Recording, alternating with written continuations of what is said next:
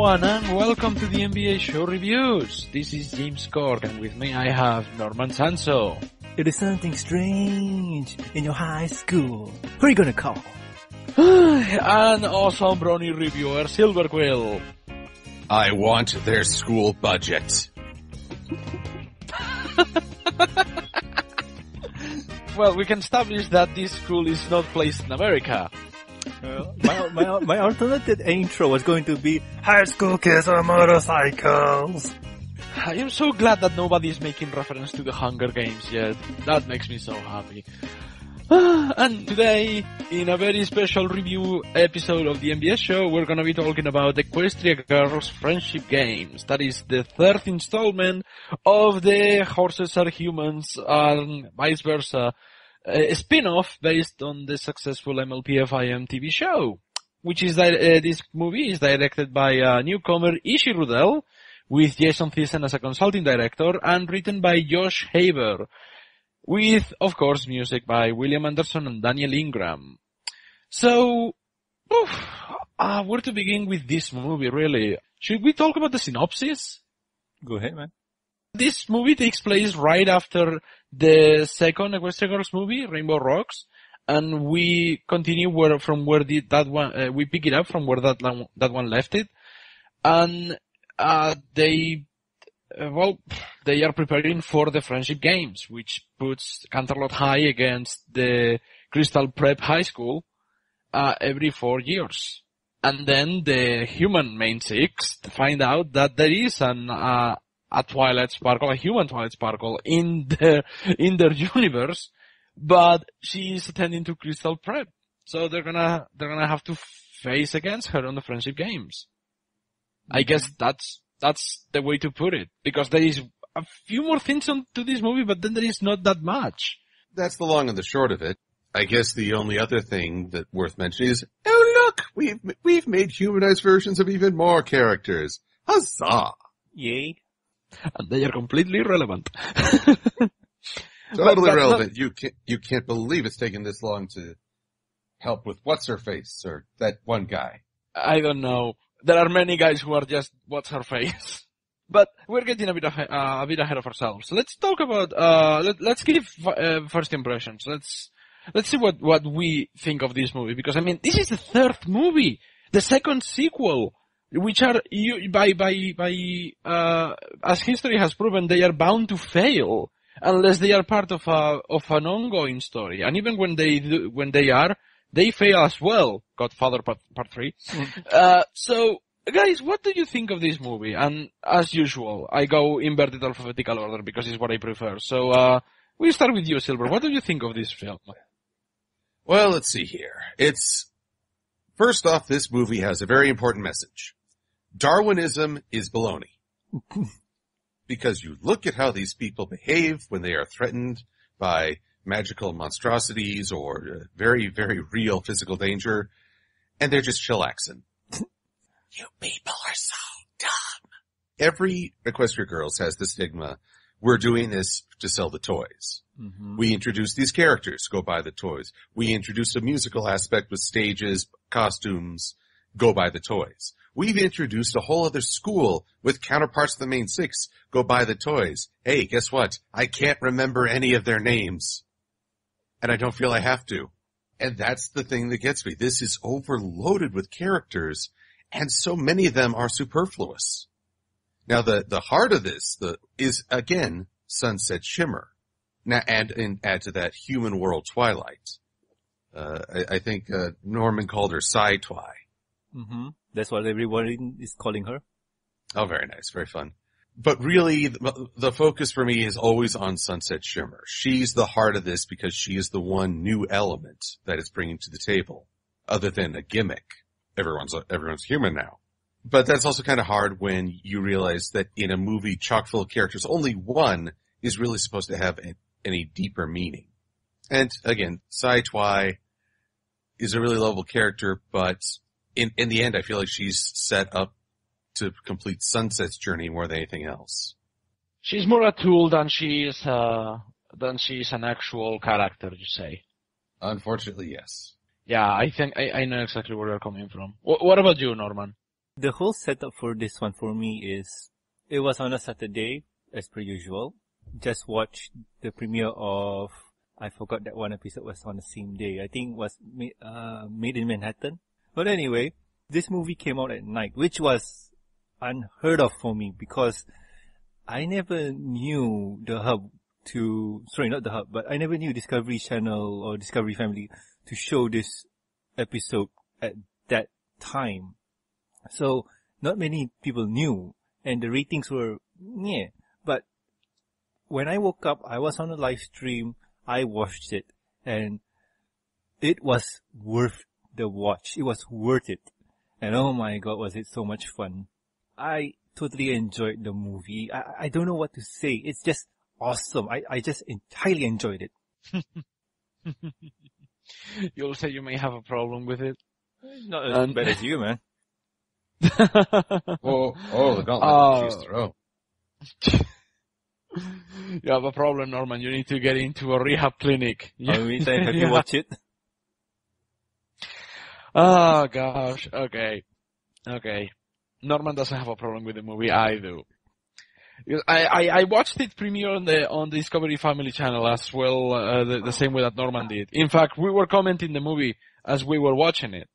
And, we were kind of like getting our minds blown together at the same time. I watched the movie then, the premiere was over, then I went to bed, woke up, watched the movie again, then I watched Matt Manskin's review of it, and then I watched the movie again, and after the movie was over, I watched an episode of the TV show, and then I watched the movie again. In between the premiere and now, I must have watched the movie 10 times or so. Oh my gosh. It's the first Equestria Girls movie all over again. Except it's not as bad. Remember when I was talking about the uncanny valley of Uwe Boll in the previous review of Rainbow Rocks? Yeah. This is them getting out of that uncanny valley. Is that they start bad, so bad that it's really enjoyable. Then it gets to, it's an okay quality, but it's not all that enjoyable. Now it's both, in my opinion, it both has the quality and it both has the quality and enjoyability. Where I think I can watch this movie in repeat and don't get sick of it. Or at least take a while before I get sick of it. So, yeah, I think this is better than the first two movies combined. In my own humble opinion. I like this movie way more than I like both the other two. Well, I will tell you why I think that as we start talking about the movie. So let's not delay any further. We're gonna go hip deep into spoilers. If you haven't watched the movie yet, go watch it. It's out there. And if you want to buy it on DVD, it's coming out on the 2nd of November. So you can still get a hold of it. But before we officially start, I would like to thank all 74% of you guys out there who voted for this. Like, because of you guys, we are doing this ASAP. Like what, 3 weeks after the movie premiered? Something like that, yeah. Mm-hmm. So, yeah, thank you guys, because if not, we would just have left this behind and let it simmer and cool down, and maybe we'll forget about it. But no, this is fresh off the presses, and we are really going in deep. And the other 26%, let's see some more hustle next time. Well, they wanted the comics. Let's see some way more hustle. Yeah. Alright, so we start the movie on Canterlot High with Sunset Shimmer running to meet with Rainbow Dash, who left her a very important, very alarming message saying, is something going on? Is the world coming to an end a third time? No, you can tell. Just my guitar string broke. But you've got to mention they had a golden opportunity for an opening theme song here. Oh? Opening shot is of Sunset Shimmer running, just a close up on her calves. She's got legs. She knows how to use them. I have to be impressed with something. Sunset's running in high heel boots. Well, hey, even Big Macintosh proved that's possible. Yeah, that's true. I wouldn't recommend it to anyone ever. All fashion is based on torture. Mm-hmm. I have no idea who invented high heels, but they are in the 7th layer of hell right now. ties are based on the noose, as far as I can tell. Oh wow. So I am still more impressed that they changed the designs of this. Like, do you guys remember the designs of the first movie? Those giant, massive boots that they went all the way up to the knee. At least these ones look a bit more conservative. for Sunset, she's the only one that changed. Like, we need to mention that Sunset's clothing design has changed a lot. Like, if you guys seen the short, My Past Is Not Today, that was the first time we saw her, and everybody was geeking out. Everybody was like screaming hype, like they loved the new Sunset. And seeing it here in action, it works. It really, really works. My question, though, is why is her cutie mark not on the clothing now? Did they think the journal was enough? No, it's on her backpack, but that's true. It could be one of those situations where her cutie mark is on the back of her jacket, like a certain King of Fighter character, very popular. Okay, if she throws her hat and says, okay. That'd be a great speech at the end of the movie. She's telling everyone, get serious.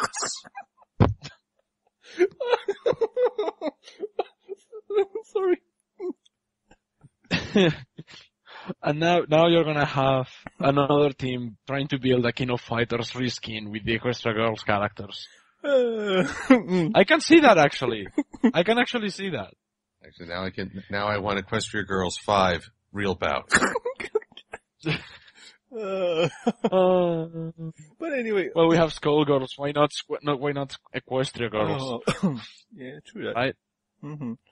But moving on to that, we have Twilight, or, what's that called? A PKE reader or something like that? Oh, the EKG reader. Reader. Yeah, well, aren't we skipping the journal writing scene? Well, there's not a lot to say about the journal. She just is writing, hey, Twilight, how you doing? Mm-hmm. Things are good.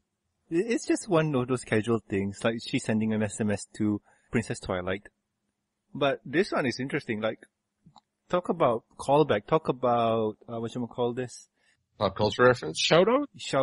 Talk about shoutouts, talk about, homages. Like, that thing, like, whoever have not seen Ghostbusters should watch that and watch this. Like, that thing was so much fun.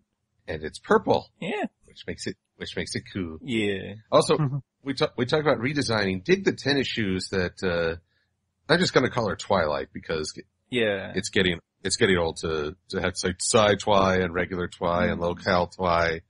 Besides, when you say side twi, it sounds like you're tired. You're like, twi. Well, side twi. Well, Princess Twilight won't be coming. So yeah, I think we can just address her as Twilight. And then, of course, you could always talk about a moon dancer. I can't believe it's not twi. Oh wow. But thankfully, it's not as disappointing as I can't believe it's not butter. But getting back on track. It had Fabio's endorsement. Fabio! But anyway. Yeah, here we discover that it's actually this world's Twilight Sparkle that studies at Crystal Prep, and then we're given the title credits. And the title credits are, I personally like this more than the previous two. But I have heard some like, it doesn't have the same outlines as Rainbow Rocks. They're not as impressive. I do like this one. For whatever reason, while watching the title intro, it reminded me of JoJo's Bizarre Adventure with the poses. Oh God, the poses. I know. But as an intro, this was pretty okay. But honestly speaking, it seems like they were not pushing the boundaries. Well, what do you say? You're saying that maybe they're phoning it in? Not really. I mean, it's okay as an title screen intro, but if you take a look-see at the first one and the second one, those were kind of pushing it with the outlines and whatnot. Not saying that I hate it, it's just different. What about you, Silver? What do you think? I'm remembering the first Equestria Girls intro was just outlines and a remix of the show.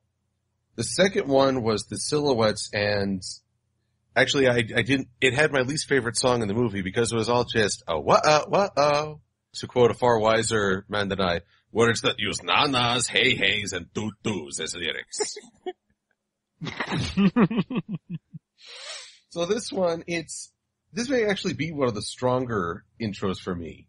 It's showing Twilight's obsession about this school, using the thread connections to lead into the credits, and it gets to show the heroines in heroic poses, especially Sunset Shimmer, which again, she's kind of the heart of these movies. Which might explain why the Equestria Girls, the first one, is the lowest. Because I didn't give two figs about that Sunset Shimmer. Mm-hmm. Although one would think Twilight would take note of the thread of dark energy just rushing around her bulletin board. Her powers of observation are rather lacking. I think that's just artistic merits there. Well, let's see here. We could always start a fresh debate. Who has the best pose right as the friendship game title starts? Because it says Shimmer comes running on screen, stop and pose, and her lackeys, friends, show up behind. Oh, well. No comment, but I do like Sunset's pose. Really awesome. I actually go for Rainbow Dash. Yeah. She seems to have the right amount of swag. True that.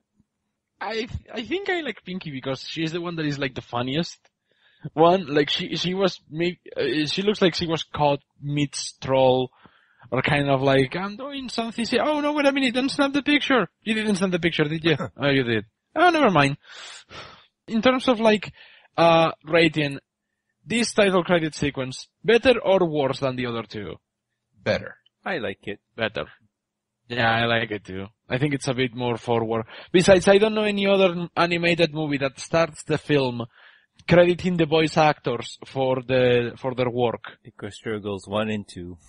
Yeah, I know. I mean, this is like one of the few movie series that, animated ones that give credit to the actors before the movie starts. 100% sure, need to double check, but yeah, we can always research later on. After the title credits, we go back to Twilight's little cubicle where she's building, Iron Man's arc reactor. Right? That's the first thing that I thought when I saw that scene. It's like, she's building Iron Man's arc reactor. What? What's she doing? It looks like it. Well, that's great. She's using an EKG meter. She's building Iron Man's arc reactor. Next thing you know, she'll be locating the Ark of the Covenant. Well, I think, James, you skipped a whole session of why are they doing this and who was the mysterious girl in front of the statue before that. No, I'm not. After the credits, they go straight to Twilight building that, and then they go to the next scene where they're trying to figure out who it was. Really now, because from the wiki page, it shows that... Yeah, well, the wiki page is wrong. Don't take everything that the wiki page shows you as correct. Do not I watched the movie 10 times. on the wiki page, for it will abandon you.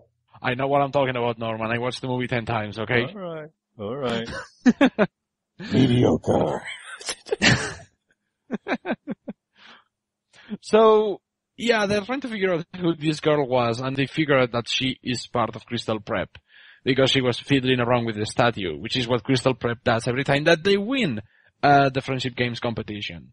To which Sunset Shimmer is like, well, that is a bit silly. And everyone is like, what do you mean silly?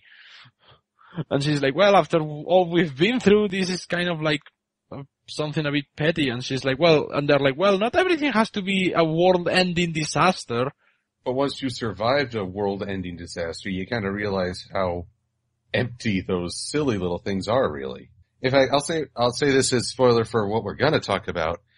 This movie really mucks up the message about games and sportsmanship. Or sportsmanship, if you will. Wait, if I'm not mistaken, they say sportsmanship in the actual show. Sportsmanship. Why? Really? Because Sportsmanship? Because human? Did they say that? I thought sportsmanship. No, I have no idea. Never mind. Probably. But that's the topic for another day. But there's one line from Sunset in particular that just screams, what the hey? But we're not there yet. So, after they are like, look, this is very important to us. We care for this. We cannot let these guys win again, which is what we are used to. So we got to the first of many musical numbers that this movie has. And it's weird. I don't remember because it's not a musical theme one like Rainbow Rock, so they didn't really hammer on the musical numbers all that much. Which is good, which is following the theme. Yeah. But I agree. Sometimes you can get burned out of, so many musical numbers, especially when they shove them down your throat. But, here we have like the rally song. How, Rainbow Dash's motivational speech turns into a full-fledged musical number. After everyone has doubts about her ability to inspire the troops. Even Rarity, like, oh my, Rarity's not even sure, like, oh god, is she serious? Is she starting off with this? Even Flash and Pinkie Pie were just, oh, come on. We need to talk about Flash at one point in the movie. We really need to talk about that guy. But, but yeah, the thing with this is that they are very like in the dumps when it comes to motivation. They're like, whatever. We always lose. No, we are not gonna win this time. But Rainbow Dash, with no little help from DJ Pondry, they managed to rally up the troops so much that Rainbow Dash ends up ponying up.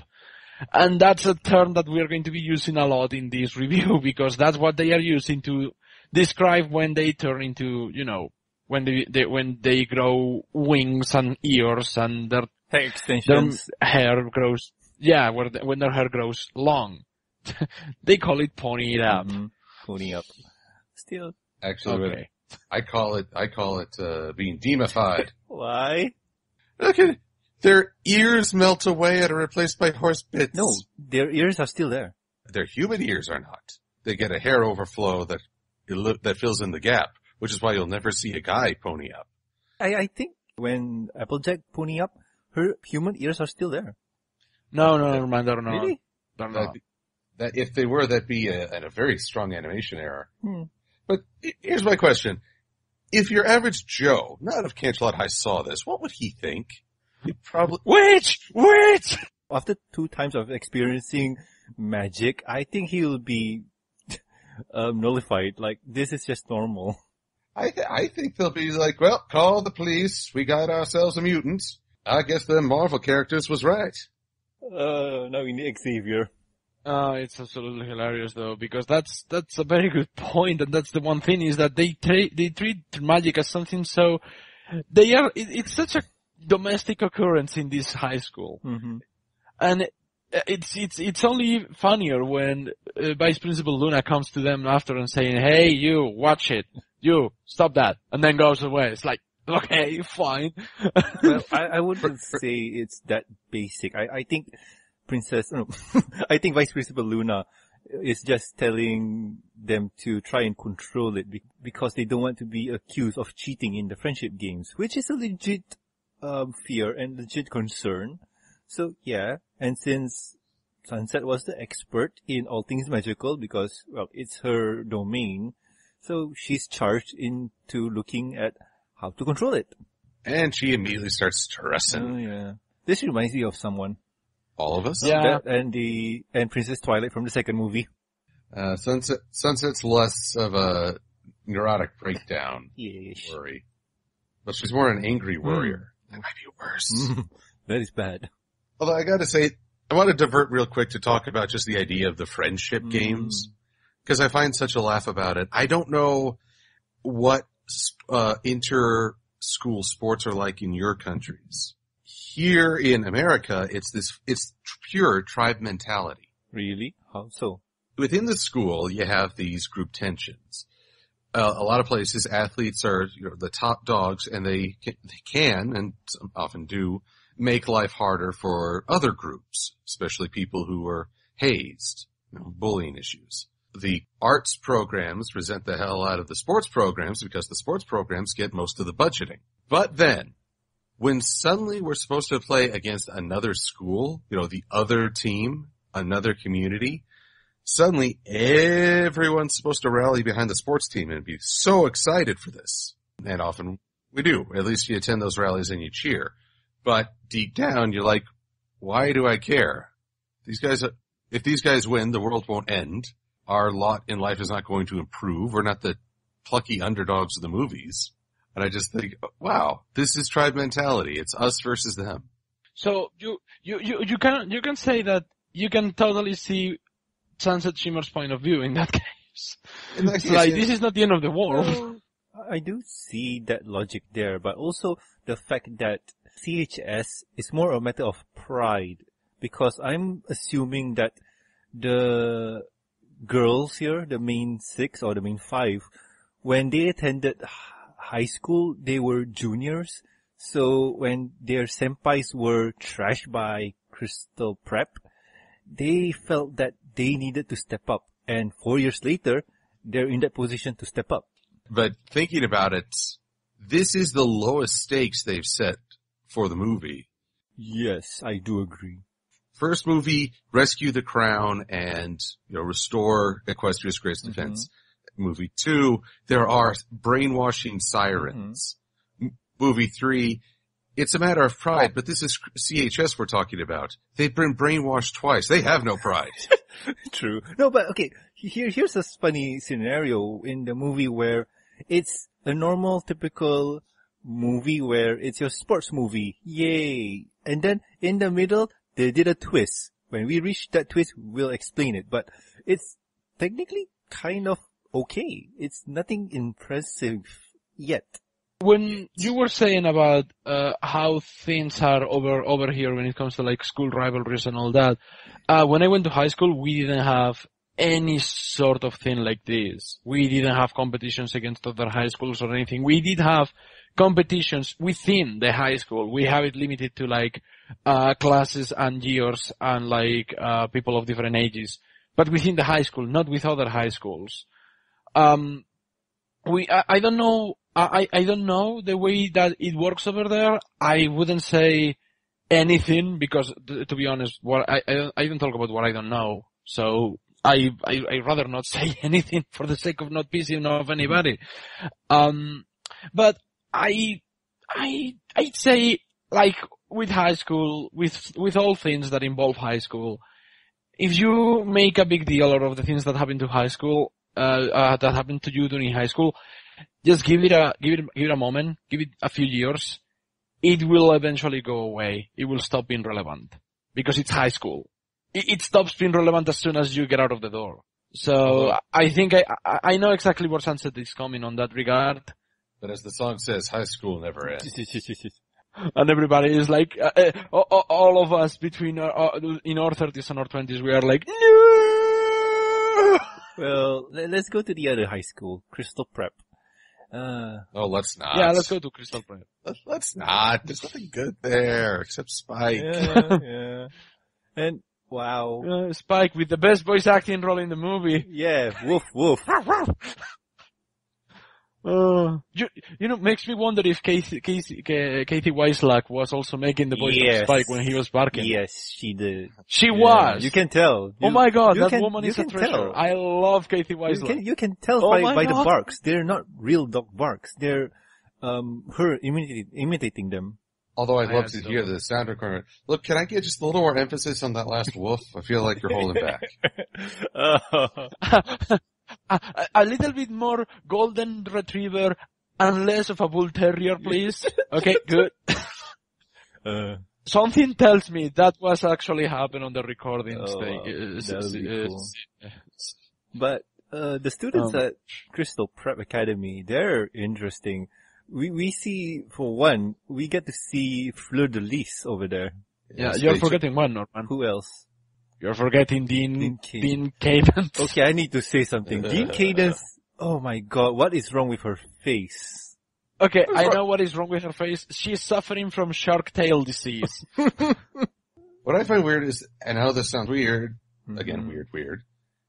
She wears this long skirt, whereas the other principals wear pants, like, I don't know, big girl really, pants. Because if you see Principal Abacus, who was it? Sint? Principal Boring. Yeah, she's wearing a skirt. Yeah. But I'm talking about the principals based on princesses. It's like that, it's like somehow that's supposed to be part of the royal link. So Cadence isn't fully royal because they gave her a skirt? I think What? so. It could be the aesthetic of the school. So it does look normal if you think about it. The principal for Crystal Preps wears a skirt, so should the vice principal. Either way, they're quite terrifying. Eh. Well, besides, if she's a dean and her name is Cadence, shouldn't her name be Cadence? I'll go to the corner now. Bye. Oh, speaking of huddling in the corner, Shining Armor yeah. is a Oh. jerk. But I have been critical of him in the show because they say he's a great brother and he don't do squat. But this one, my God, did he laser cut that chin? oh, those perfect jaws. There's gotta be like a sandblaster he applies to himself. But still, They made Shining Armor with a 3D printer. well, I think we're skipping the song that that Twilight went through. That was a good song. Yeah, and the thing is that they released an alternate version of that song as a deleted scene. Which was, I love the alternate song to that because if it did came out, the whole movie would be totally different. It would have changed the meaning for Sunset as well as Twilight. But we're not going to review that because we didn't get that. It's just something that we would have to mention because it was in the deleted scene for the DVD. But, well, we got this song. It was Twilight, reminiscing or thinking about stuff. We wish we'd gotten We that wish. song. That's Honestly, all the... That would have been a great song. It's a great juxtaposition of both And, characters. well, it does say a lot because Sunset has been in the human world for a while now, and she has the good graces of Princess Twilight. So it wouldn't be too bad for Sunset to, well, visit Equestria and see her friends, mentors, and whoever else. Well, either way, it's basically your classic Disney. I want more. Yeah. But still, we get the meeting with Principal Cinch, and well, Principal Cinch is she's just Boring. How do I put this? It's like you have all of these other things that are really interesting, and suddenly she's like, I am just genetic villain number 37. Yeah, but she's boring as they come, but if you think about it, she is evil. Not evil in like how the Siren were or how early Generation 1 Sunset was. This is just like, you, what are you doing? Aren't you supposed to take care of the students and take care of the well-being? Oh, reputation. And reputation. Reputation.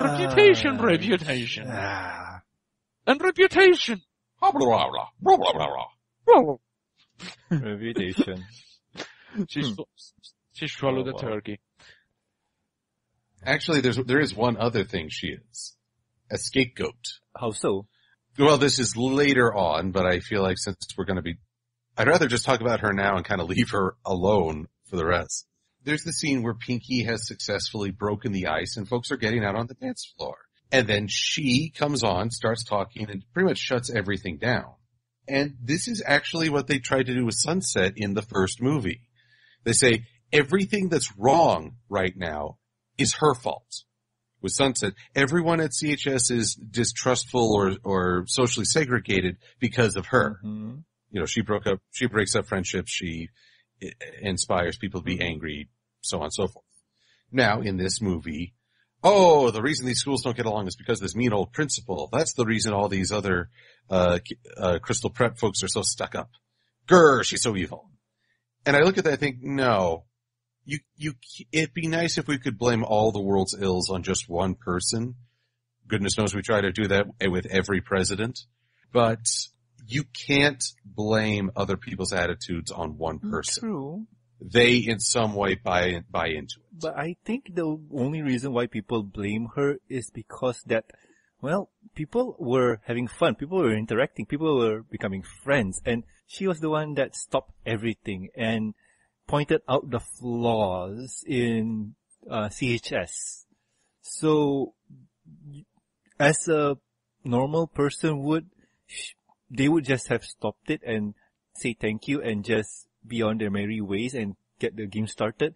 But no, she had to stab someone and twist a knife and point out the flaws in CHS. That's just proving it's saying it's all her fault. We don't want to try and flesh out the student body to say they've got this negative competitive attitude. No, look at her. Look at what she's doing. It's all her fault. It's hard not to say that it's not her fault because the way that the students were brought up is in her vision of how things should have been, like a reputation to keep. And because of that, the students, well, they follow her. She's kind of the meanie one, the big bad guy that everybody must follow. Yeah, but she's just that. We have had bad guys that are more than just the bad guy. She's just the bad guy for the sake of, redeeming all the other students at the end of the movie. And that's it. Like, besides, she doesn't even get a satisfying payoff. She walks out of the movie saying, okay, but here's the thing also, that she was never meant to be taken seriously. She was just the tool to, get the show running. That's about it. Well, it's not so much taken seriously as much as it is. In the previous two movies, we had a mini mean girl that turns into a raging she-demon. We have three ancient creatures that acquire human form and enchant everybody with their spell. In this one, we have a principal who's worried about what it's basically amounts to a popularity contest, and she doesn't even turn out to be the one that turns into a demon at the end of the film. Like, I really appreciate that, but this is without a doubt the weakest villain that we have had on all the Equestria Girls movies. That one. Like, in terms of face value villain, she was bad. Like, she was just the instigator. Face value, motivation, character, it's like she has nothing to her. At least Sonata had the tacos going on, and Sunset turned into the hero to movie scene. But Principal Sin, she's just a tool. Tool. Yeah, you could have a monkey wrench in there and it will do the exact same but thing. From Crystal Prep, let's head back to CHS via bus. Oh yeah, so where we get to meet all the counterparts whose names I don't have. Oh yes. Except Lemon Zest. I remember one.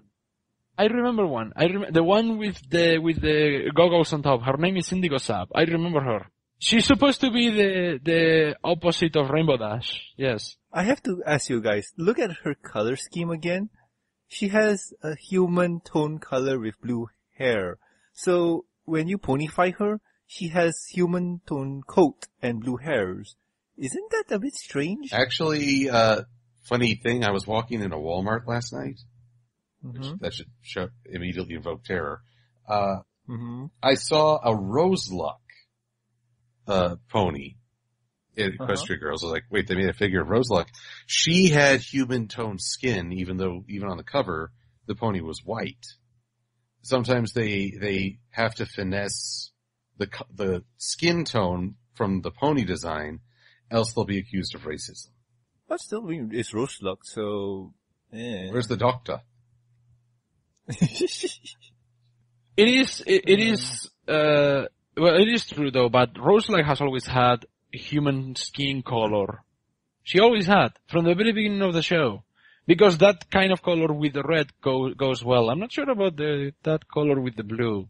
I'm gonna have to ponyfy Indigo Sap and see what I do with it. Yeah, but like I mentioned, like, she, as a human design, she looks cool, but when you ponyfy her, she's gonna be looking strange. All of them will likely look strange. I think someone did a pony plush of them. Huh. Oh, no, yeah, you're right. They did. They did ponyfy and plushify the Shadow Bolts practically a day after the movie was out. Huh. Well, I need to double check that one. Yeah, Equestria Daily posted it. So Twilight goes inside the bus and they recreate that scene in Forrest Gump where nobody lets Forrest sit on any of the seats. Was I the only one remembering that scene? Sorry, man. It's been a while since I watched Forrest Gump. Hey, hush, whippersnapper. And in the end, she sits at the back of the bus. It's like, this is all to reinforce how much she is a fish out of water and how not even her own high school really likes her or supports her. It's like they like to hammer this point a lot. They really like to insist on it. So there is no need to dwell on it anymore. So we move to back to Canterlot High, where we see the human main six just playing their instruments, playing music and all that, practicing and ponying up and everything. And this is where they start talking about how does magic work, and once again go back to Sunset trying to figure out how it functions. Like, how are they supposed to keep their magic outside of the friendship games? And this is where we have the scene where Rarity brings up her costumes, right? Yeah. Because they got no idea what kind of games they're going to be playing in terms of sports. So she covers everything from normal sports to lacrosse to welding and to cosplaying. Like, what?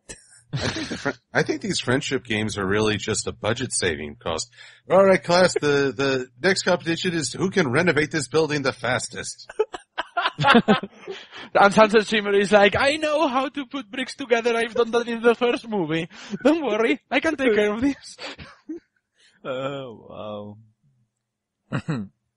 Yeah. That is fun. That's fun. And so, as they discuss, Crystal Prep arrives, and Twilight noticed something. With her radar, she noticed magical powers. No, but before she notices magical powers, she realizes that everybody at Canterlot High is saying hi to her. Oh, yeah. And they are like, hey Twilight, hey Twilight, hey Twilight, and they are way friendlier than her other high school. And at first she didn't notice, but as time goes on, she's like, how the hell do people know me? Like, who are these people? And she bumped into somebody special. And Really, who is that? Some guy named Vincent Tong. Silver, you keep saying on your reviews that you're getting very mean and you're getting really evil towards Flash and everything. Dude, you have nothing on this movie. Because they take that and they take a knife, they stab Flash Sentry with it, and they twist it with relish. And they love it. Because Twilight doesn't even acknowledge Flash. She's like, oh, look at that. He put on my glass. Oh, wait a minute, Raider, bye. And Flash is like, okay, see you later. And Derpy pats him on the shoulder. Now you can ship them. Oh wow, that'll be cool. Oh, Flash Grooves. Derpy Sentry. The thing is, Flash has pretty much no presence in this movie. It's not even sporting to make fun of him. Here's the thing, do you want him to be in more? Like, last review, I said I wanted him more in the movie if possible. And, well, that my wish didn't came true, but I'm guessing other people wish came true. So I'm guessing. I think mostly all I've ever wanted with Flash is for him to actually have a character and a purpose. Don't just be a supposed love interest, especially one who the sole romantic interaction is having no spatial awareness at all. Let him be a part of the story for real, and you'd be amazed at how people would actually get on board with him as a love interest or just as a character.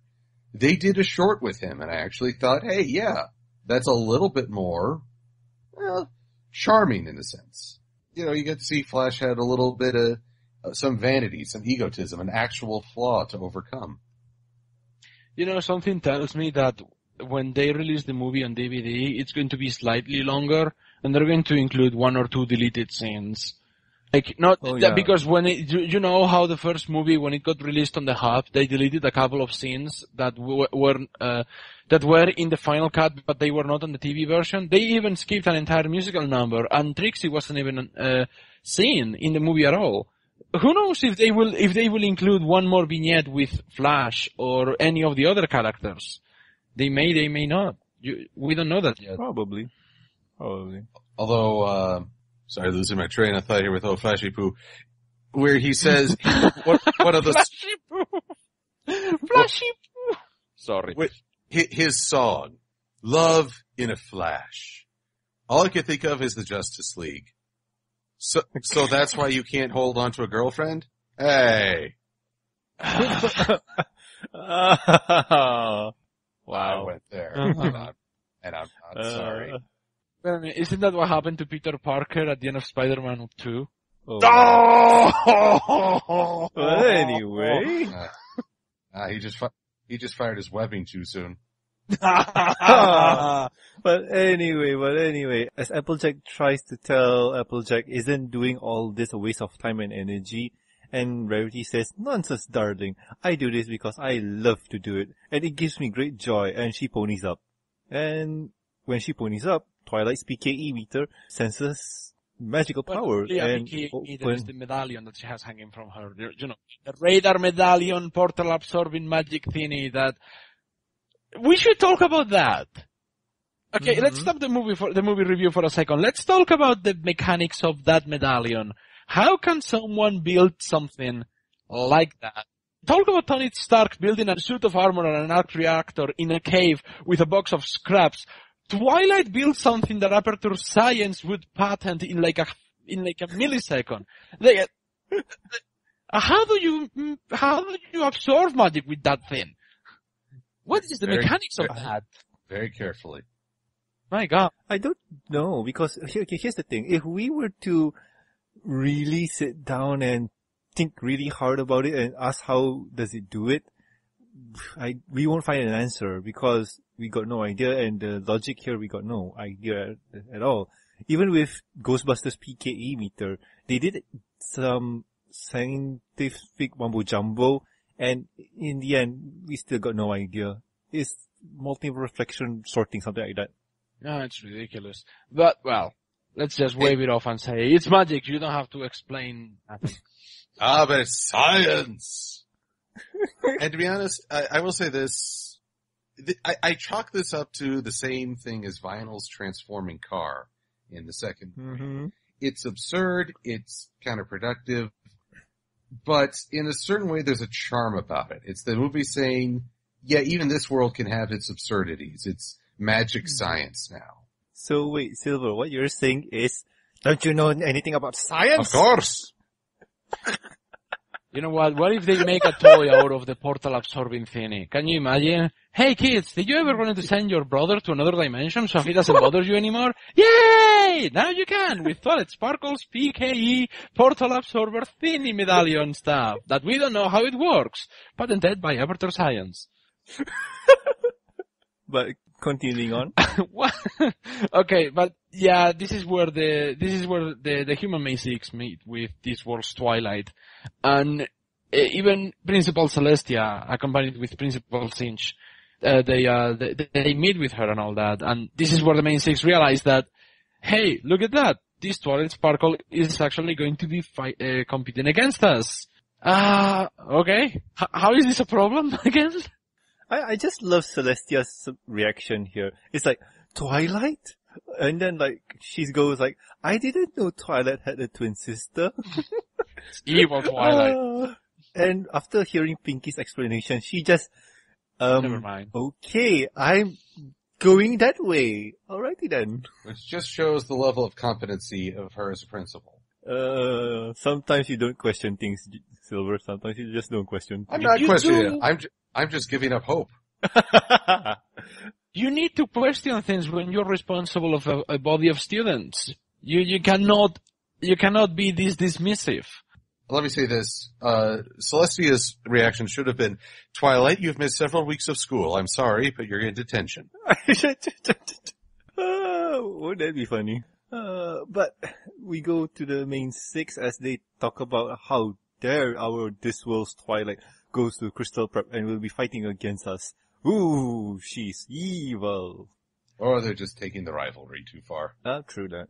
Might as well taking the rivalry way too far. Well, yeah, why not, right? There's nothing to lose. But anyway, as the girls go ready up, Sunset, well, in a fit of desperation, she wants to see what Princess Twilight is doing. Like, did she reply her messages or not? This is one of my favorite moments in the entire movie, actually, when Sunset is approaching the portal and says, like, maybe there is another way for me to get in contact with her. And then as soon as she touches the portal, is like dark red flames coming from her hands on the portal. It's, wow, what's going on here? And It's that Science Twilight is absorbing the magic of the portal into her pendant medallion thingy. And because of doing that, the portal suddenly stops working. And it disappears. Mm-hmm. I think that works in favor of the movie. And that's the other thing that makes this movie so much better than the other two combined in my eyes. Is that they cannot depend on Equestria to save them anymore. They cannot depend on Princess Twilight coming through the portal. It's like, okay, here we go. La. Once again, we're gonna bring Twilight here. They don't do that. They don't need to do that. Now it can stand on its own. Technically, that's true, but I don't feel the looming threat of, well, the portal's gone, what do we do? Panic. I didn't feel that. Like, the portal being gone is kind of an offhand Don't you think thing. Sunset's terrified expression as she's looking at the portal isn't enough to yeah. convey the oh no, Yeah, we are screwed, guys. Yeah, We're screwed. She's screwed, but when she goes talk about it with the other 5, and after talking to them, she didn't really seem that too concerned. You know what I mean? Maybe she calmed down after freaking out about it. Yeah, but if you think about it, that's her only way home, or the only door where Princess Twilight can come through. So now she's well and truly cut off from her old life. Yeah, but there's still a party to attend, like the welcoming party for Crystal Prep.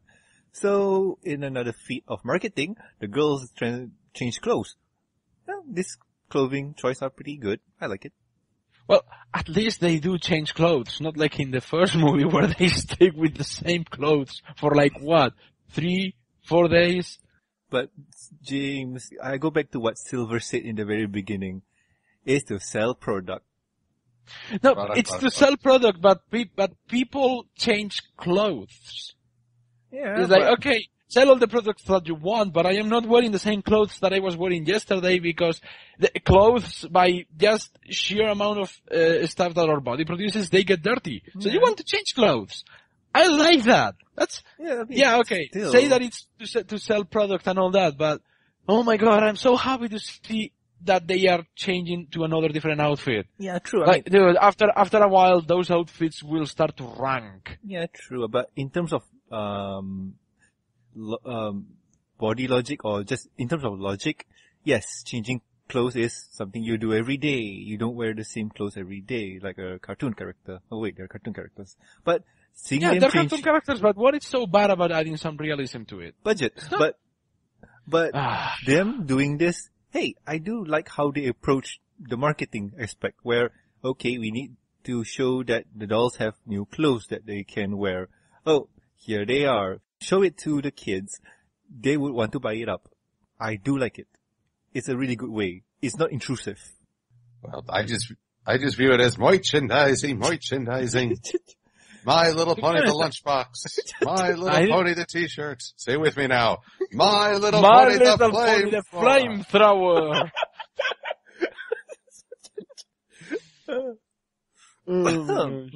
Yes. I didn't even notice that they changed clothes until you guys brought that up. Yes. But for marketing reasons. But it's not in the next day. It's technically in the same day. I don't know how this works. I don't know how long Crystal Prep stays there, but it's just interesting to see. They don't give us a proper time period. For all we could know, it's just in the same day. Well, who knows? Time is malleable in this. Remember, this is the show that likes to say moons instead of actual time. True that. Well, but here's the scene where you guys were talking about with the party. So do we skip this, or do we, I think we can skip it. We talked about this one already, and really the only thing that is worth mentioning is that Twilight absorbs Pinkie Pie's magic, and that causes a rift that opens into the Everfree Forest. True like that. For a brief second, but it is the Everfree Forest. Now, this does highlight Twilight's recklessness, that this is her vice in the whole movie. Normally, when someone sees a giant portal forming in front of them, they're like, okay, not doing that again. The mind of a scientific engineer, I wonder if that would happen if I did it again. Oh, yes. But still. And with that, the game begins. Starting off with academic duel. Academic decathlon or something like that. Something like that. Where it's what was the first games? Science. Yeah, they are making no. What was the first one is baking, right? No, they are the making first a game cake. was Science, where Derpy blew up, and then Oh no, baking, you're right. yeah. Science, baking, then they are making a birdhouse, Birdhouse. and then the spelling bee, Spelling bee. which everybody fails. Except Sunset and Twilight. And last was a really hard math question. Never before has the student body been so enraptured by math. No comment. But the song was awesome here too. The song I like the was awesome. song. The song is the song is really good. I agree. The song is really, really good. Very memorable as well. There is one element though that makes me raise an eyebrow. Which is? Oh? All right, we start off this decathlon with 12 on each side, but they promise that by the end they'll have to whittle it down to 6 per team. Mm-hmm. 5 per team. Yeah. So like, gee, I wonder who's going to be on this. Well, then who is the 6th member of Cancelot High? Sunset? Oh yeah, 6. that's right. I miscounted. It is 6 on both sides. Yeah. So like, gee, who's gonna be on Cancelot High, I wonder? Oh look, it's the main 6. Okay. Yeah. Then, oh look, it's their counterparts on Crystal High.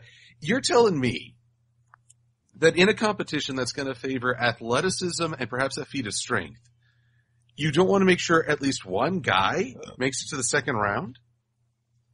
I know people will get upset, women can be as strong as men. Yes, they can. But at the same time, when you have 2 students' bodies under the same training regimen, getting ready for these games, I think it's a safe bet. So like, where is at least the token character? And I laugh because, token characters stink, but not having any may actually be worse. Although I do appreciate the fact that they don't put Sunset and Twilight against the same test in the next phase of the friendship games. Mm-hmm. Like, it would have been so easy to put the both of them on the motorcycle test, but no, they don't. Well, by the way, motorcycles, really? Yeah, but before we head off to that, we need to mention that Twilight Sparkle sucks the magic out of Fluttershy. And in between that... Oh god, yeah, it is. Yeah, in between... when Twilight sucks the magic out of Fluttershy, that opens up a bunch of portals, and a jackalope sneaks out into the world. Spike starts chasing it and going from portal to portal, and on the process of doing that, he gets stabbed by Fluttershy's magic. Mm-hmm. And that gives him the ability to talk. Yeah. Wait, talking about jackalopes, wasn't the jackalope in the comics, like the Return of Queen Chrysalis? Yep. The mortal enemy of the Chupacabras. But I think we also saw the jackalope in the show. Yeah. But no, I'm just fascinated by what Fluttershy said in the comics. Ain't nature fascinating? But, basically the whole point of these games is really to say Candlelight High is awesome because they don't berate each other for losing. Mm-hmm. And Crystal Prep sucks. Yeah. I just think, man, this is what you've been building up. You introduce all these characters just to say, these guys suck. I don't think about it that way in terms of how Crystal Prep is brought up. They value more individual winnings instead of team winnings.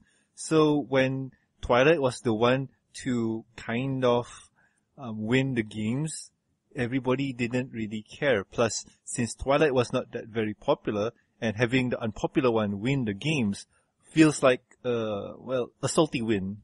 That's all I can say. I think Fluttershy said it best. They're not excited about victory unless they're the ones who do it. Mm-hmm. That's the thing. Well, then again, that kind of mentality kind of exists. Can exist. Oh, it does exist. No. It does exist within high school because I have seen it. All the jocks winning things and being celebrated while all the nerdy types, they do things right and nobody gives them credit for it. It all depends on the games too, because it also depends on the high school. Yeah. It also depends on the high school. High school and games, because in terms of American football, the quarterback is always the star, And when the quarterback wins, yay, he has an overload ego. But if the team wins, yay, everybody is happy, but the jockey is not happy about it because he didn't win the game. If you start comparing things with American football and baseball terms and all that, I'm going to get so lost because I am I am illiterate when it comes to American sports. I'm sorry, please don't kill me.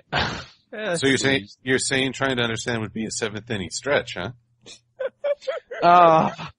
Well, that came out of left field. You know what? You guys. I am not versed on this kind of sport, and even I know those are puns. I hate you both. Are you gonna cry foul ball? You're gonna play a red card. I'm gonna hate you all. I'm afraid he's not liking my pitch. I guess I'm gonna go lay down now. I guess you can say swing it and miss. We are losing focus here. Hey, sports, just keep on the line drive before you get home. Yeah. My God. Okay. Anyway, so after Twilight sucks the magic out of Fluttershy and Spike gains the ability to talk again, they reveal the field for the next test, for the next stage of the friendship games. Mm-hmm. And I agree with Sunset Shimmer on that comment. It's a bit overkill. You don't Motocross, say. really, in a high school... I know that you guys are trying to sell a toy, but come on. Teenagers on motorcycles. Okay, I have to mention, I have to mention this. In terms of toy ploy, it is, oh my god, blatant. This is so blatant that even Yu-Gi-Oh! Is crying foul on this. I want this school's, I want their budgets. Yeah, I know. If every school should have this level of budget, just better leadership. Yeah. I mean, good grief. True that, but okay, in terms of toy marketing and toy selling, I do like how they're doing it. Instead of forcing it in our faces and trying to, sell a toy, they at least kind of make it work. Yeah, they're not forcing it in our faces, they're forcing it into the story. Well, which it worked. Like, the bow and arrow scene was awesome. The roller skate scene was, hit and miss. And the motocross scene was, safety first, kids. No, you know, the bow, the archery scene with Twilight, that is, that kills me. Yeah. That is heartbreaking. Mm-hmm. That, you can feel the humiliation going there. It's awful, but it's awful for all the good reasons. Like, oh my god, this is terrible, this is horrible, why am I liking it so much? Here's the thing also that I really don't understand. Why didn't her partner help her with the vine swing or even with the archery? It's like, you want to advance, right? Why not help? Because Crystal Prep sucks. Because these people are idiots. Like I say, they don't strategize. They don't say, hey, we should have a mixed team to have diversity and therefore adaptability. You know, boys and girls working together. They don't want to do that. They don't want to coach their team and make sure they're well suited to the sports they have to play. Well, okay, I have to bring something up because I know if I don't bring it up, the audience will. And what Principal Clinch of Miss Boring Pants said was, archery is a standardized activity in their school, so everybody should know how to shoot a bow and arrow.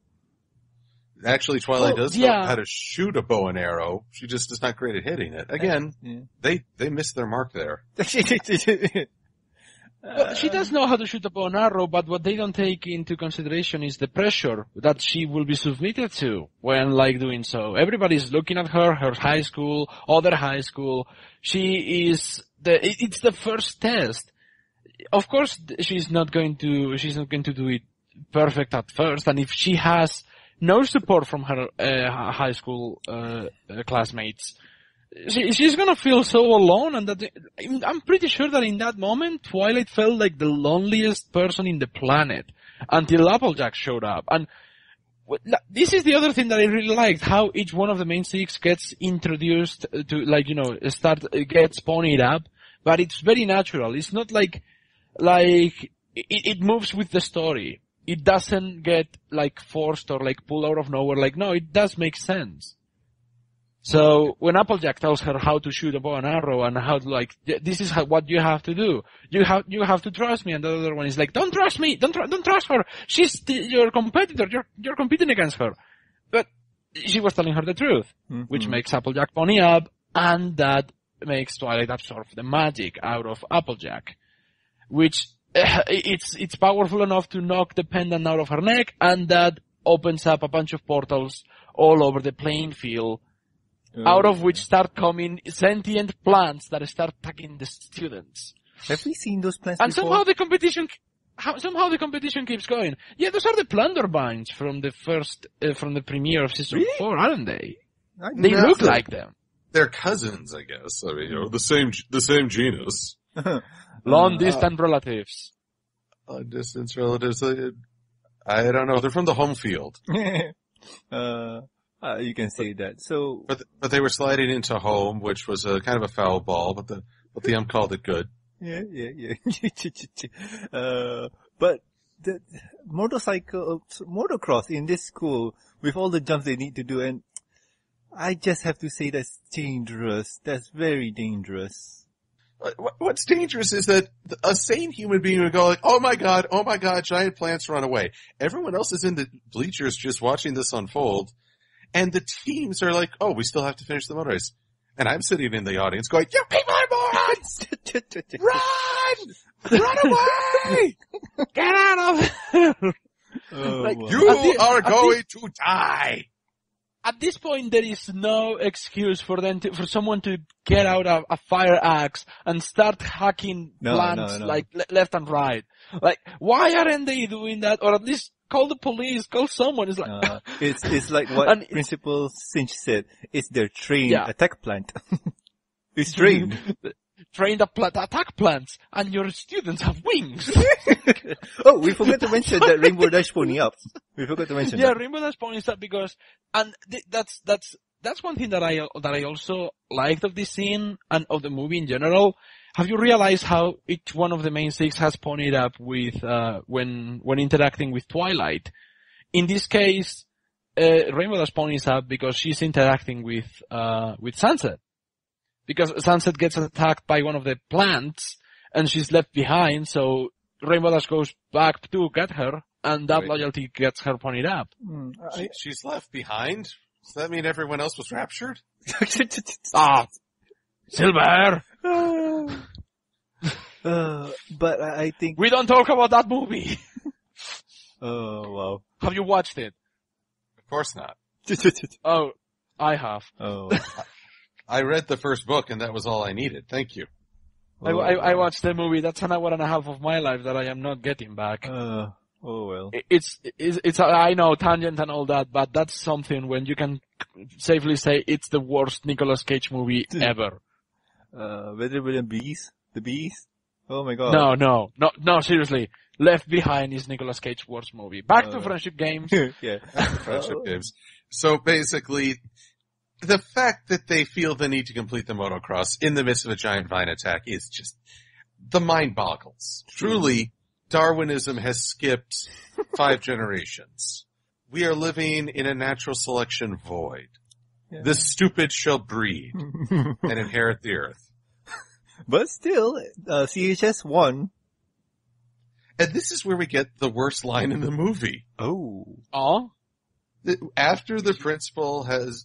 Now, granted, I'm saying this after a principal says you have trained attack plants and students with wings. Because, yeah, that makes sense. Sunset says it's not a win unless the other team knows they've lost. Mm-hmm. Yeah. And that is so dumb. That is the worst, most unhealthy attitude to take into a competition. It's the reason Xbox Live sucks. Well, but it is true. Those people who have those mindsets do exist. And the fact Yes, that that's why online gaming sucks. True, but the fact that you want to rub it in is also there too. It is in poor sportsmanship, but still, I don't know. Me agreeing to it, no. But the fact that Crystal Prep won against them for 5 times in a row now does sting. And Crystal and CHS wanting to prove a point where, hey, we're awesome now, we can win too. You can say that to yourself. We won. We know we won. The other team will always have sour grapes. They'll always say something to lessen the victory. Call Johns. I don't know what that is. It's something in the Smash community. Smash Bros community. Like I say, God. See, Go ahead.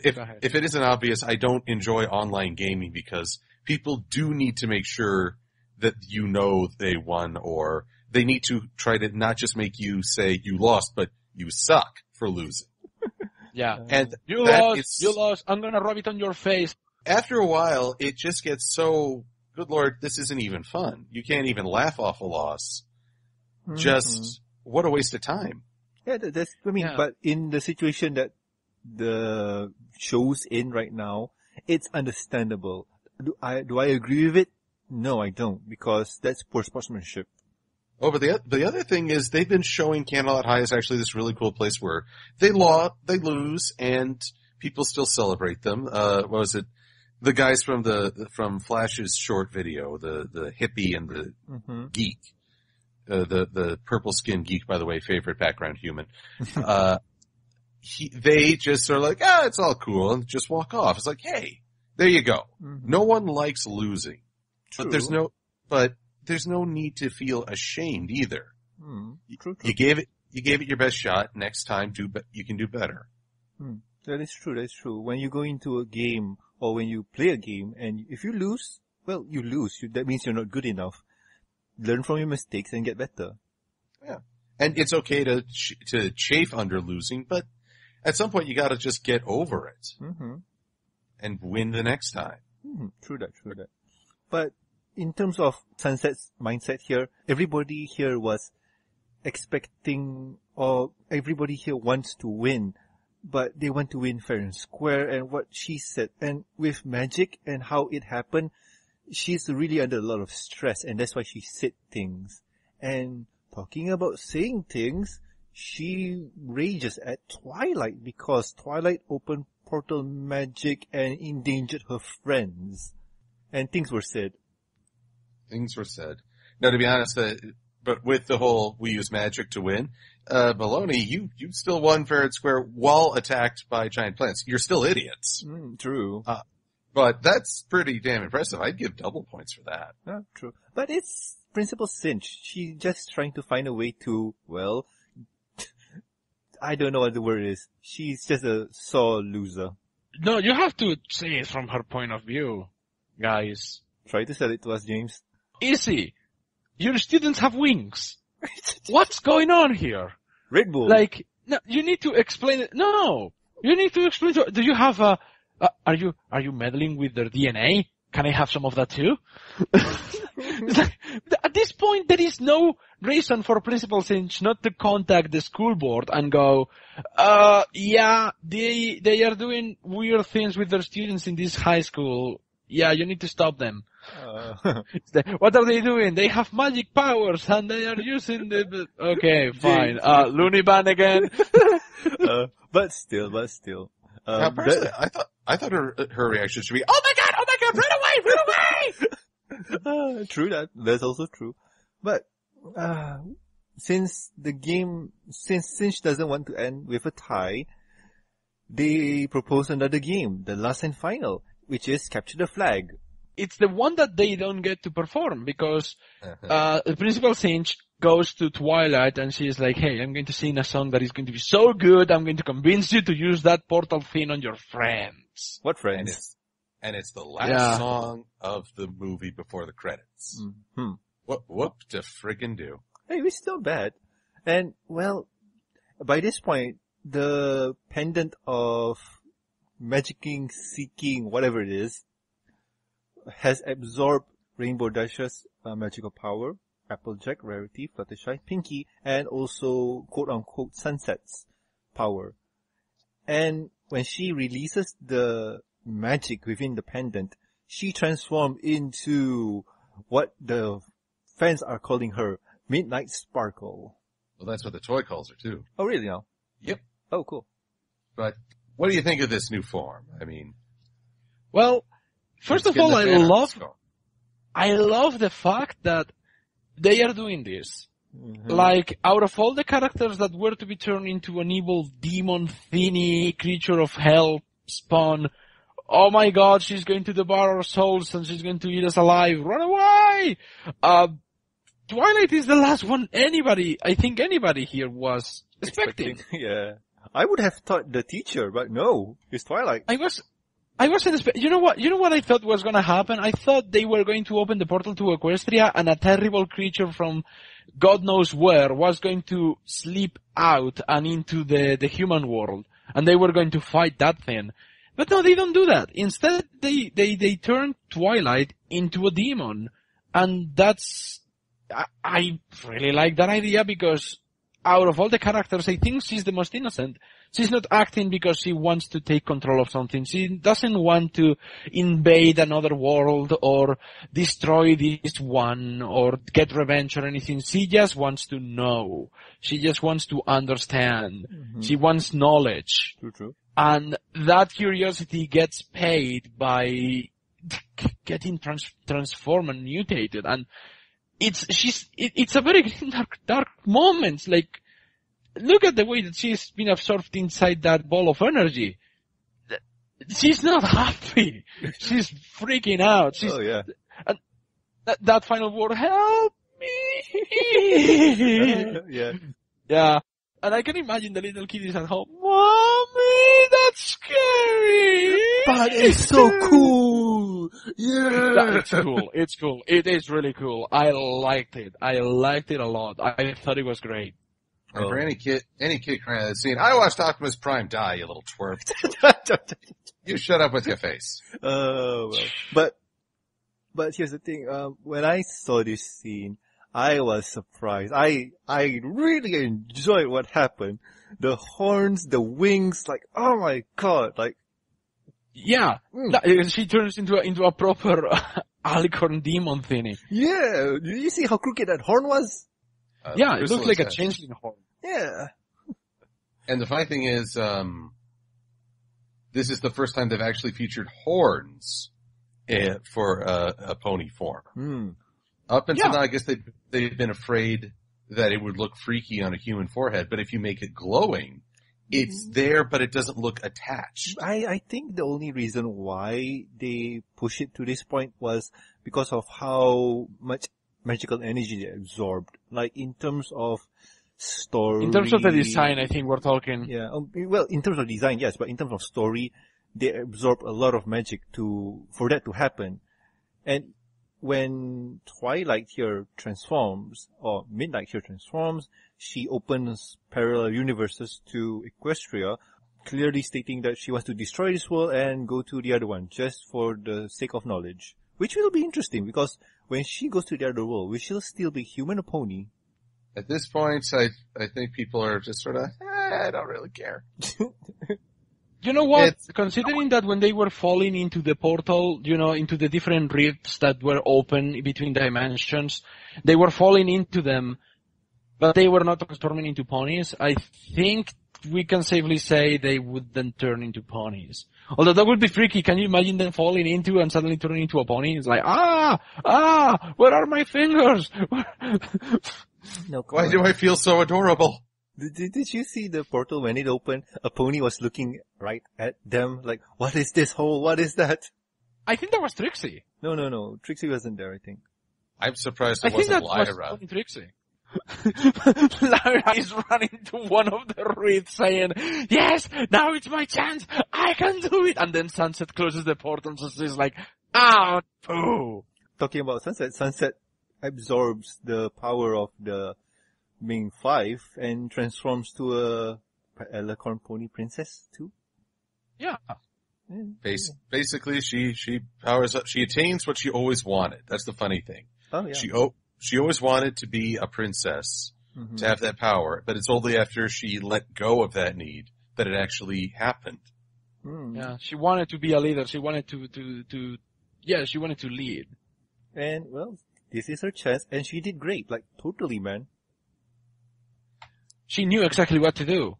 Now, it's a pretty short-lived conflict. There's like one Kamehameha between them. True. Yeah, that's so disappointing. I was like, come on, let's duke it up. Have some fights. Come on, you can do this. We have seen Twilight beat the crap out of Tyrak at the end of season 4. You can do this. Nah. Why aren't you doing this? The shortest battle that I've seen that was impressive was Princess Celestia versus Nightmare Moon. That was impressive for a battle. Short, but impressive. Well, this one, there is that Celestia versus Luna mentality, except here, when Sunset offers her hand to say, just come back. I know what you're going through, but you can come back from this. And unlike Luna, Twilight listens. Because Twilight's not that far out to left field. True. Yeah, there is a bit of, there is still some benign nature left in Twilight. So it's short-lived, but it's very well done. Yeah. Yeah, what a great moment, by the way. The way that they, in that tiny little scene, they close Sunset's story arc, character arc. They bring it full circle.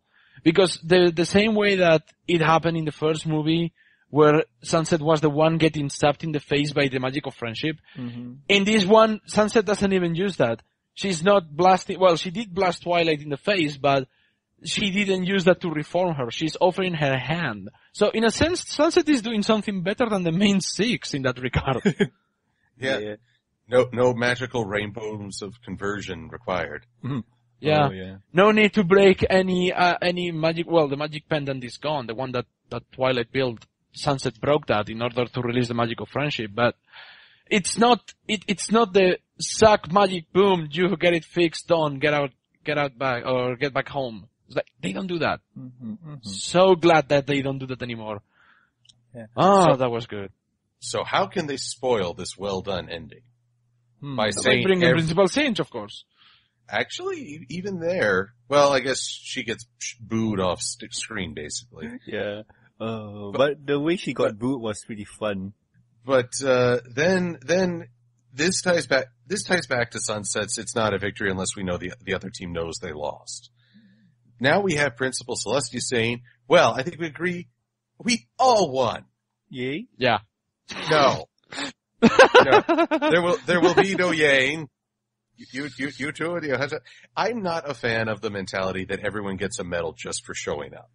True, Yeah, I hate that. But Grant, no, seriously. It's like, well, now that the high school is over, we are going to give medals, but it doesn't matter because you are all winners. Yay! True, but you survived. Okay. In terms of logic, real world logic, yes, that sucks. That's not fair. Even the guy who didn't do anything got a medal. Like, yeah, whatever. It's the patronizing mentality that by making everybody special, you are automatically making nobody special. Yes, that was the line I was going for. Yeah. When you make everyone a winner, nobody's a winner. Yeah, exactly.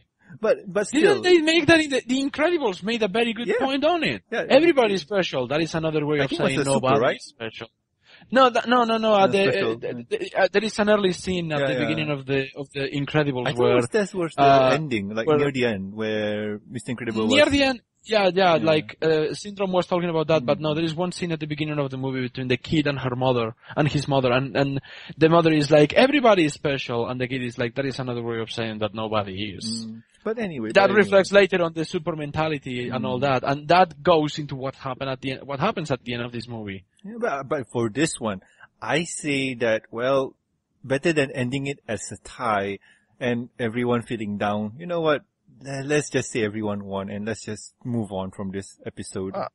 Well, I'm gonna push on this because this means a lot. Just as I say, Sunset's attitude of the other team has to know they lost is unhealthy. Oh, true that. Because it's adding a personal grudge to an event that really doesn't need it. But that same mentality is why people say, oh, everyone needs to get a medal because suddenly we don't want anyone to feel bad about losing. And that's not the way it is. You lose, it can drive you to be better. It's not meant to be the end of your end. In fact, maybe we need to celebrate more the great losses in famous sports figures. How many times did Babe Ruth strike out? No idea. Well, neither do I. But, you're absolutely true. You're absolutely right. You can learn more from a loss than from a victory. True. Unless you go to CHS or Crystal Prep, in which case, man, I think the gene pool's just working against you there, man. I don't think that. But after things have calmed down, Cadence is talking to Twilight and, well, saying that, well, with Cinch not wanting to get her reputation ruined, there's a high chance that Twilight can go to Ever North, was it? Ever something. Evermore? Her school that she really want to go to, that really special school for genius. Yeah. Nevermore. Ever something, whatever. So, Twilight's going to Canterlot High now, which kind of feels like this movie forgot half its cast. Granted, they weren't much of a cast to begin with. Has Crystal Prep learned anything? Honestly speaking, no. I don't see anything that's worth taking back. Well, okay, great. Human Twilight is now with the main 6. They are now the main 7 all the time for Equestria Girls 4. But would it have had more meaning for Twilight to stay at Crystal Prep and for the whole student body to learn more about friendship? Oh, true that. That would be awesome. But I don't know, because the way that Twilight talked to Cadence about learning friendship and learning things about friendship, she said that at Crystal Prep I won't be learning much there, so I might as well transfer to CHS. Logic, yes, but that's the easy way out. Well, it's more like lack off, but okay. Actually, given that Crystal Prep beats CHS at most academics, they likely she'll learn even less academically. It's all social now. Oh, yeah, true. But she's a genius in terms of smarty pants things because she was kind of ace at her previous school. So she's a mad genius because, I mean, come on, that thing, that pendant portal absorbing, magic absorbing thing. Mm-hmm. Dr. Insano is looking at that saying, how did I come up with this thing? I don't know. Oh, wow. But yes, you're right. Crystal Prep and CHS, they haven't learned anything. None of the students haven't learned anything. They didn't move forward when it comes to that. You're absolutely right. But I do feel that probably they will take this as a lesson where you need to be friendly to one another, especially for Crystal Prep now, because the way they were acting is not good. And I'm guessing that Principal Cinch right now is probably going to move away because she didn't really want to have that record where both team win or both school won. So yeah, probably she's moving and Dean Cadence will be in charge. Actually, she's going to become a freelance tutor to the Sirens who need to get a job. Oh yeah, true that.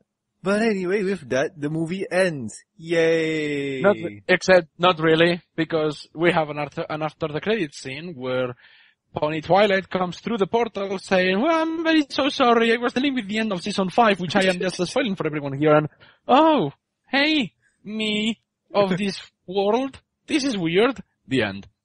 Oh, wow. Yeah. It's hilarious. Okay. It's the hijinks. You can totally end that with the Silver. Just play the clip. Which clip? Oh. Yeah, no. Play the fanfare, man. Oh, play the fanfare. There is no other way to end the movie than that with playing the fanfare. But no, don't do that now. That will indicate. Well, this is weird. Review. No. But anyway, let's talk about this one for a bit because I find this fascinating in terms of. what do you want to talk about for this scene? It's what Twilight said, because time portal magic thingy majig, whatever That's it for is. season 5 ending that they completely spoiled, or that they hinted what it's going to be about. But from what I understand from the whole scheduling, season 5 was supposed to end around this time before the movie came out.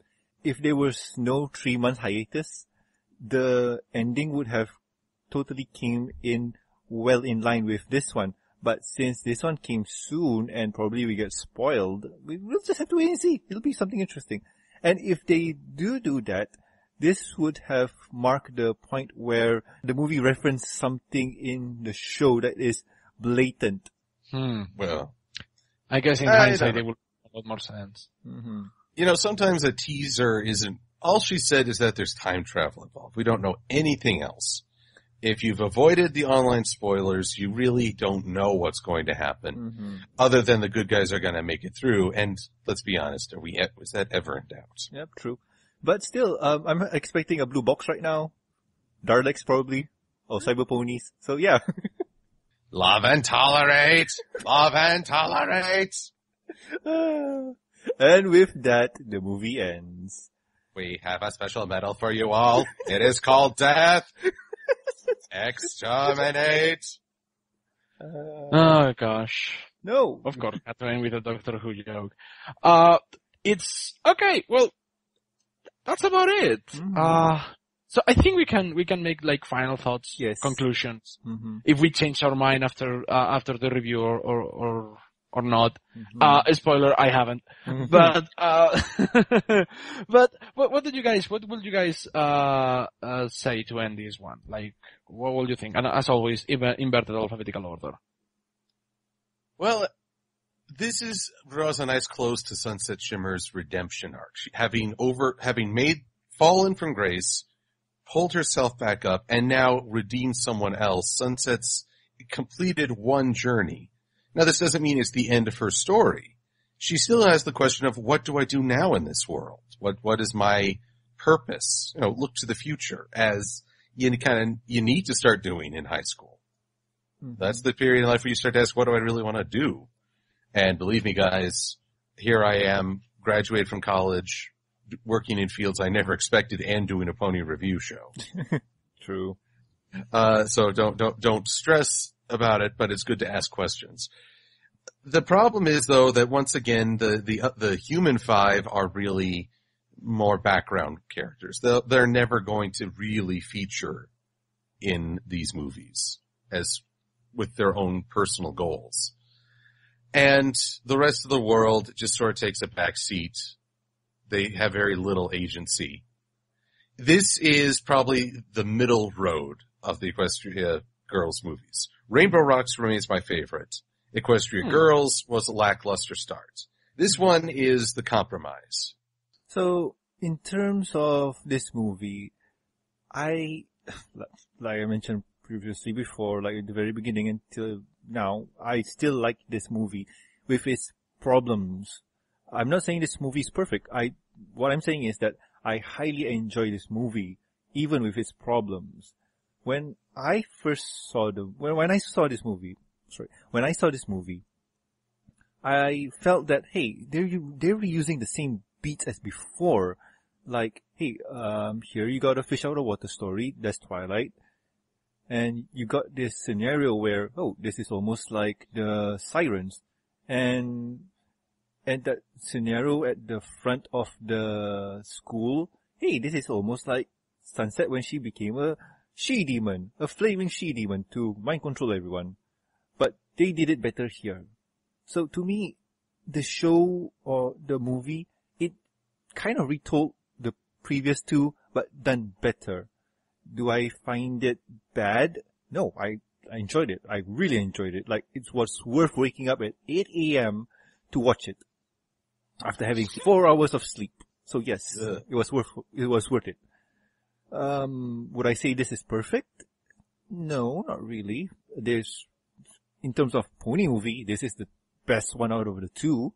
But still, it has its problem, but I find it very enjoyable that it didn't deter from my enjoyment. as for Sunset, like Silver said, her journey starts and ends. And now, there's a new beginning for her. And after that, what can I say? I enjoyed it. Music's awesome. Art's better. Celestia doesn't look freaky. And yeah, awesome. James, what about you, man?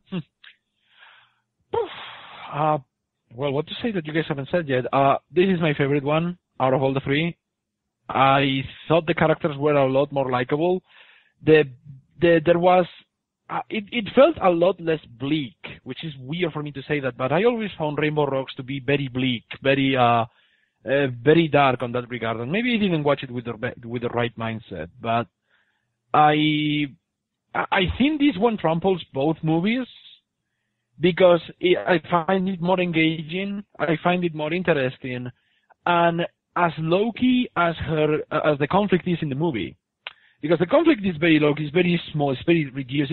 Even the climax doesn't happen in the middle of a big stage at night. It happens in the middle. It happens on the backyard. On the front lawn of the high school in the middle of the day. So it's not even with that. It's very small scale, but because it's more small scale, I find it more engaging, and it grabs me a lot better. I like Sunset Shimmer. I really like Science Twilight. I thought that the Crystal Prep students were forgettable in their names, but memorable in their personalities. Mm-hmm. Like, I like the one that is super sporty, the one that is brutally honest and very mean, the one that has like, personality disorder, where she's like, oh, I'm so sweet, but then I am really mean, and I just, and I like that they didn't follow the romance angle, which I was very glad. I was like, oh god, if they start shipping Science Twilight with Flash Sentry, this is gonna be so boring. But they don't do that. And because they don't do the things that I don't expect, it's more interesting to watch. So, yeah. Besides, okay, I watched it 10 times already. It's unfair for me to say it's memorable. I watched it a lot of times. Of course it's memorable. It's engraved in my mind, but I find it a lot more interesting and worth watching than the second movie, at least. Mm-hmm. I don't know. Maybe I am going to be in the minority. Everybody's saying that the second one is the best. Everybody's going to be with Silver and they're gonna go set my house on fire. I mean, come on. That's not fair. Everyone has their own opinion, and you liking this one and you saying this is the best out of the three, it's your opinion. And Silver says the second one was better. I can see both points. To me, in terms of how I feel about the music, the second one was much better. But in terms of story, I do like the third one. I just want to say, don't light James's place on fire, please. However, his home is a little lacking in the feng shui. If anyone would like to redecorate, please feel free. Oh, wow. Sorry, we don't like sushi all that much. Only my sister and I. But I guess I understand how people feel when they say that their favorite Mad Max movie is Thunderdome. It's like, I guess they can have Thunderdome. To me, I have Friendship Games. Yeah, that's cool. Which is weird. I very rarely like the second sequel. That has only happened once before, and that's with the Ocean's 11 series. I thought that Ocean's 13 is the best. Same goes with Friendship Games. I think Friendship Games is the best of the Equestria Girls movies. Alright, that's cool. Go figure. Anyway, guys, I need to mention something. Because with this, I think in a previous tweet, the director for this movie, who was it? Paul or? Ishii Rudel. Yeah, Ishii Rudel has also been directing, episodes of season 5 since we came back from the hiatus. Mm-hmm. So every new episode that we have seen has been directed by Ishii Rudel and Big Jim Miller, with Jason Thiessen in the supervising director seat. Someone asked him, are we going to get more EQG? And he said, yes, there's a high chance. And with that high chance, there was this article way back when to do with Hasbro, and it stated Legend of the Everfree.